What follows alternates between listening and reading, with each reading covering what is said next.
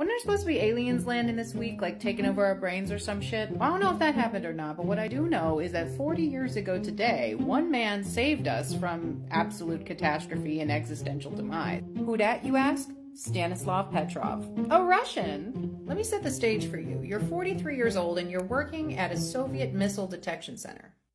This is you. One day you come into work and you realize, oh fuck, there are missiles headed my way from the US.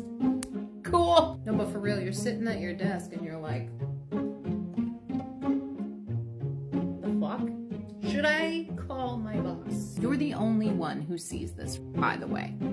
If you call your boss, everybody in the world probably dies. And if you don't, probably just you and your countrymen die.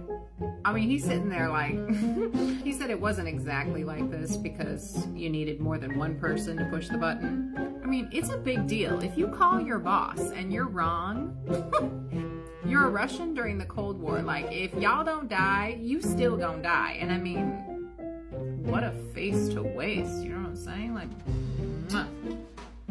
It's not too much, probably. So what did old Stanny do? Well, he stopped and thought for a motherfucking second.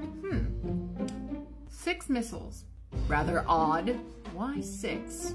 Not only that, but this missile detection system is pretty new and perhaps it's flawed. Maybe I won't report it.